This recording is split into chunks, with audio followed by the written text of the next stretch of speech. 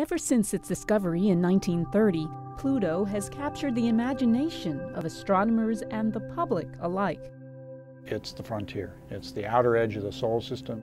A solar system filled with rocky planets like ours and gas giants like Jupiter.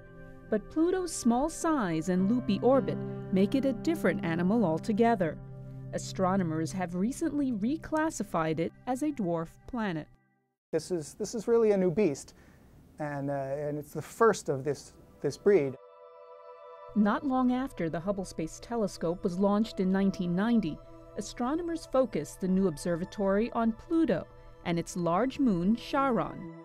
4 years later, Hubble again turned its attention to this remote world, this time to give our first look at its strange surface. When Hubble revisited Pluto in 2002, astronomers began to see a very different-looking world. Pluto got redder, markedly redder, just over that very short time span. I was expecting that if we would see any change at all, it would be very, very subtle, and instead it seems like Pluto is changing perhaps a little faster than I would have expected. What Pluto's changing landscape means is anybody's guess. But whatever's happening, Hubble's detailed pictures are helping scientists plan the to-do list for NASA's New Horizons spacecraft, a probe whizzing toward the icy planet now, and due to arrive there in 2015.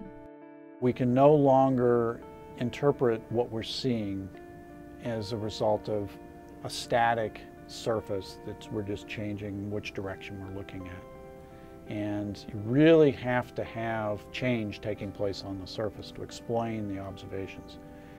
Observations that hint Pluto is not just an oversized snowball, but a dramatically dynamic world on the solar system's final frontier. From the Space Telescope Science Institute in Baltimore, Maryland, I'm Mary Estacion.